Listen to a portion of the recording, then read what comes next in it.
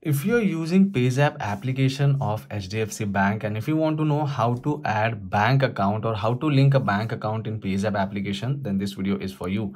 If you are new to the channel, don't forget to subscribe. Let's start the video. Now, the first thing you have to do is you have to open Payzapp application and complete the login process. Now, once the application is completely started, this is the kind of basic interface you will be able to see on your mobile screen. You can check out your UPI ID over here. You can you get option of QR code scanning. You can pay or you can bank transfer the amount, and you can also check the balance over here. And there are a few more options available over here on the home screen. Now, in order to add a bank account, all you need to do is you need to go in this initial option, or you can say the profile option, which is over here at the left hand side top corner. Select your name's initial. Again, you will get this screen, and on this particular screen, you have to select account and cards option. Now, once you open accounts and cards, you get wallet option. You can check out UPI accounts, and you can also add your card over here, and you can check out any request you have made over here. So in order to add a bank account, select UPI accounts. And in UPI accounts, again, you get two options. One is bank account, another one is credit card.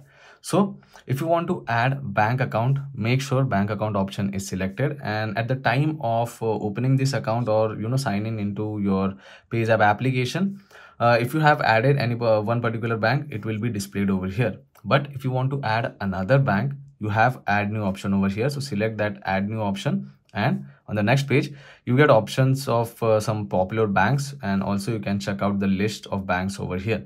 So let's say if you want to add a bank account of Kotak Bank, then Kotak is visible over here. If not, then you can tap over here in search option and you can type your bank name. So let's say if I select Kotak for now, you can see it is fetching the account details, and within few seconds, without doing any additional step, it will just basically detect your account, and you get an option to view UPI account. So this account is now added with a single click.